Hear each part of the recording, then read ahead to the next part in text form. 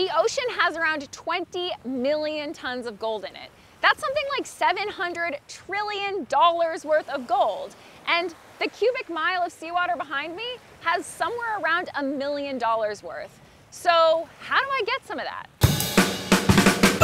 Just like, hello, I am Sam Jones. I'm here for reactions. Okay, all right, I'm ready.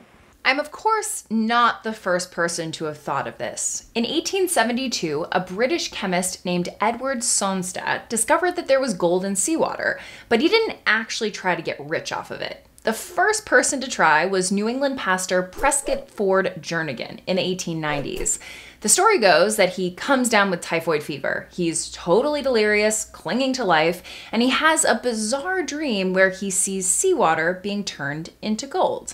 So he survives the typhoid and he's like, all right, I'm gonna do that. And he creates what he calls the gold accumulator.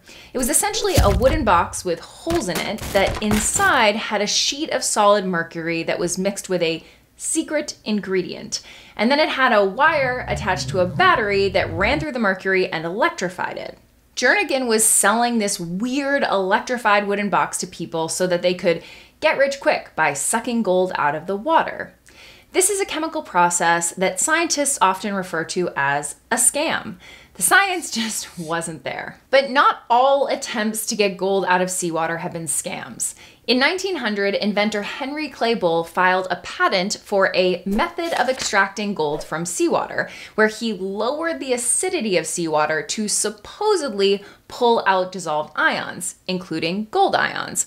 But there's no record of Bull even trying his own device. In the 1920s, Nobel laureate Fritz Haber spent years working on this and actually came up with what was apparently a legit process that involved a massive centrifuge.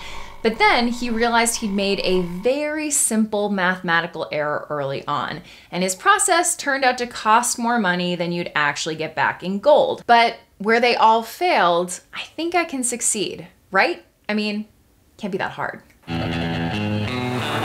All right, got it. So I'm gonna boil off the water in seawater, which will just leave the salt behind, and then I'm gonna try and extract gold from that.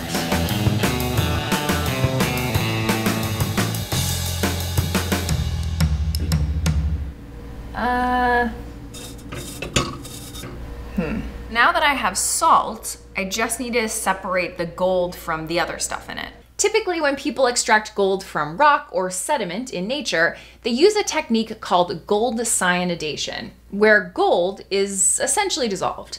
Gold cyanidation relies on an oxidation reduction or redox reaction, which is a type of reaction where electrons are transferred from one species or atom to another.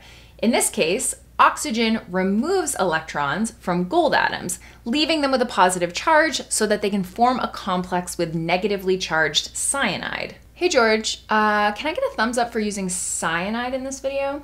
While I was trying to figure out how to buy something that's been used as a chemical weapon to extract gold, I got to thinking, how much gold could I actually get from this? In 1990, researchers figured out that there's about 1 gram of gold for every 100 million tons of seawater.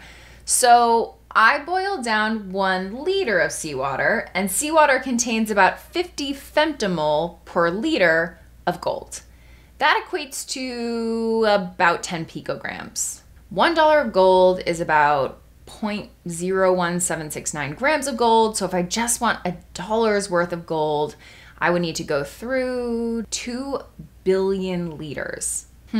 Okay. Well, a quick call to a chemist should help me sort this out. If I brought 100 liters of seawater to your lab and I was trying to extract gold from it, what would you tell me to do? If you brought it to the lab, we could try to remove it doing something like electrochemistry, where we try to reduce it by providing electrons to it. So what's the drawback of just doing that, of me just bringing you buckets and buckets of seawater? Well, my lab isn't that big, so this would be really challenging. It would also be quite expensive to transport that much seawater because there's so little gold in that water that you would need to bring millions of gallons. There has been some work done where people have actually removed gold from seawater using metal organic frameworks. A metal organic framework, or MOF, is clusters of metal ions linked together by organic molecules. MOFs can be modified to trap different molecules of interest, and their large surface area means they can absorb a lot of whatever they're collecting. A small piece of a metal organic framework, say the size of your hand, might have the surface area of, say, a football field. So then what's the holdup?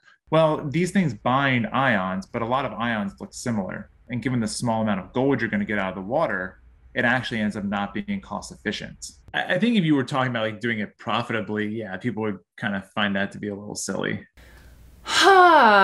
Okay. Well, for now, I'm not going to get gold out of this. But I did get to go to the beach to film this video, so wasn't a total loss. Before you go, we wanted to invite you to participate in PBS Digital Studios' annual audience survey. Your feedback really helps us understand what our audience is interested in so that we can give you more of it. So if you have a few minutes, we'd love your input. You even get to vote on potential new shows. There's a link in the description below. Thanks.